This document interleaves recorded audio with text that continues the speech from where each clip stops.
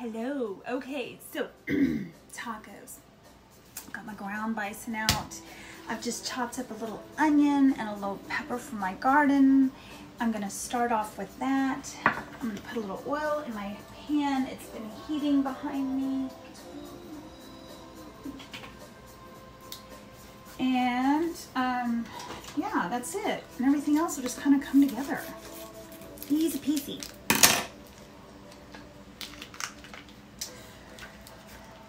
You guys know how to ground beef, right? You really want to watch all this? Let's see, onions, my little green peppers. You know, I plant all these peppers and then they grow, and I'm not real sure what they're all called, but they're so cute. And I don't even know how hot each one is. That's not very hot at all. Okay. Anyway, let's go. So got a little onion going on, little pepper that's not even very hot at all. So you know what? I think I'm gonna add a little bit of a jalapeno. I'll be right back. Okay, just adding a little chopped jalapeno. All right, I'm just gonna add my ground bison.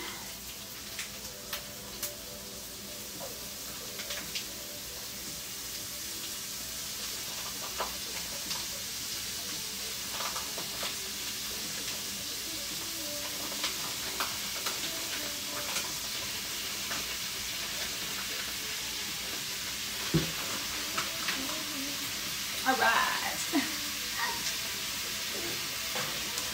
Let's get that cooking and we'll be back.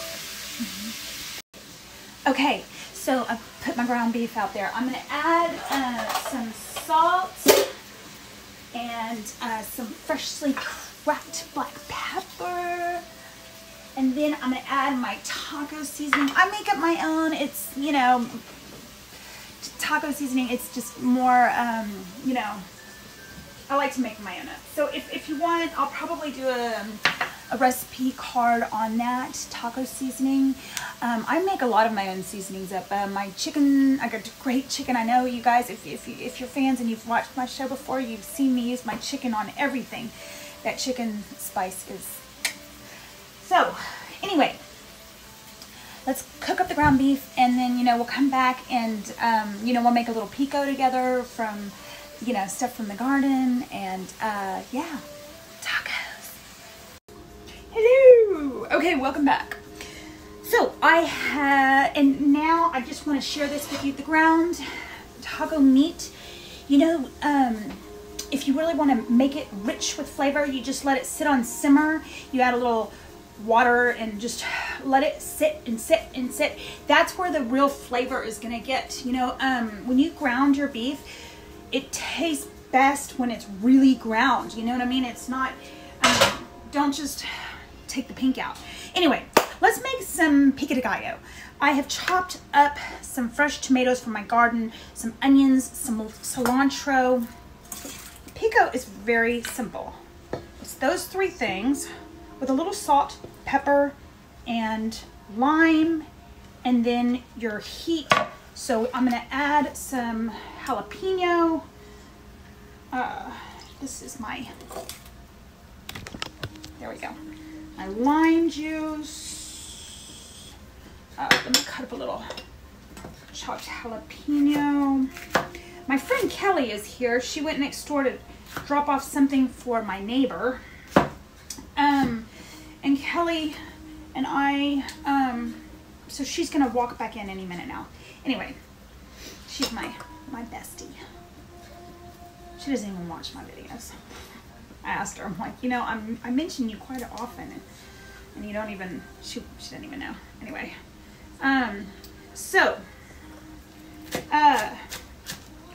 let's add a little chopped jalapeno, and here we go.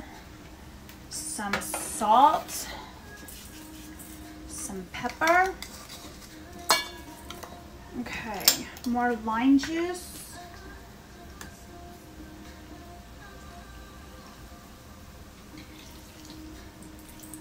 And then you want to just let it sit and do its happy little thing.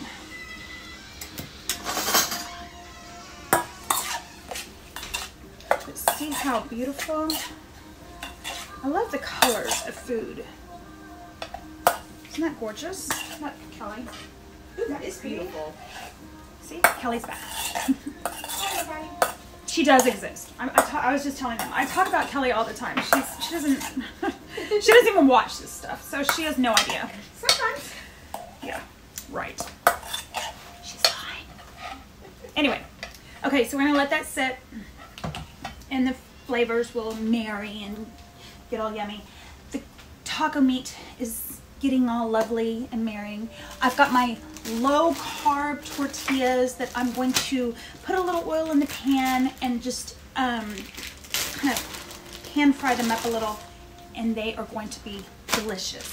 If you want to add cheese and all of those other things, do it.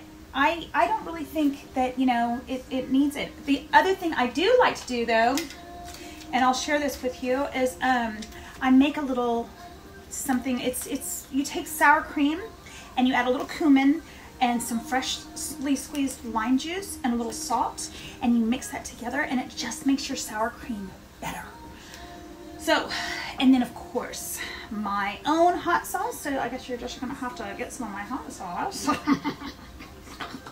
Anyway, or you can use your own, but mine is better. So we'll be back. Hey, okay, I just wanted to share this with you. This is kind of cool. I always take a few like slices of fresh jalapeno, and I just fry them in a little oil, and it's just nice on top of your if you made some guacamole, or if you know, whatever, your ground beef, and then just put them in your tacos. It's nice. All right, so the other thing I wanted to do before I do my tortillas is I wanted to share with you the sour cream that I make. Let's put you over there. All right, so I use just regular light sour cream. Take some of that and some lime juice. And look over there, find my cumin. I'll be right back. Yep. Hello. Still there? I'm bored. Okay, cumin, little pepper, little salt, maybe just a touch more salt because I like things salty. All right, stir it up. That's it. That takes your cumin, when you're doing your Mexican dishes, to your sour cream to another level. Yummy level. Right? That makes people, like, you know, eat your stuff and they're like, oh man, why'd you do that? Sour cream, that's really yummy. Mmm. Yum. Yum. All right, done. My little pico, done. Where's my ground beef? Oh. My beautiful ground taco meat, my ground bison.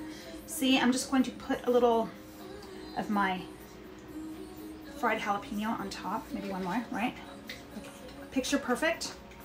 And yeah, the last thing I need to do is just put a little oil and just on both sides pan fry my tortillas. You don't have to do that. You can stick them in the oven and warm them up, whatever you want, but I really like the way they turn out like that because I like the dark brown little burn marks on them and stuff. I like that. So anyway, that's it.